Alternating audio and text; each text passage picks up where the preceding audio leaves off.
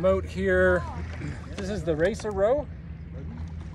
The Racer Row. Racer Row 14. Okay. Out here on the Racer Row 14, and I got my son Jefferson behind me on the Junior Row 1010, trying out these new boats that just showed up. We designed them, and this is the initial row. My thoughts about this boat, I actually quite like it. It's narrower than the other SUPs that we've put under the Oar Board unit.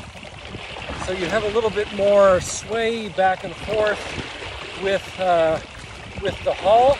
You notice the roll underneath you, which is kind of nice and comforting. You can feel the motion of the water as my legs go back and forth. I also feel how my blade depth impacts the set of the boat. And so having this narrower boat, it also has a bit more run as well. So it adds to the challenge of balancing the boat, and it gives a bit more pleasure with the run of the boat.